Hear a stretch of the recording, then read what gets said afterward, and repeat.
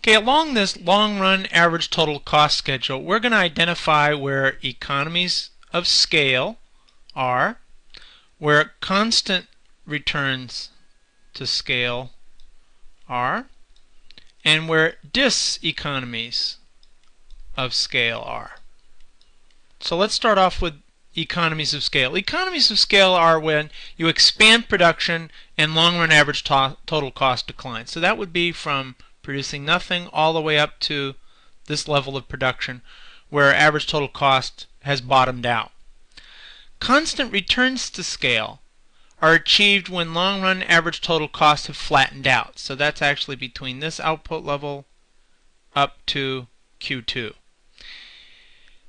By definition, diseconomies of scale are whenever the average total cost function begins to turn up and rise. So that would be any output level beyond Q2.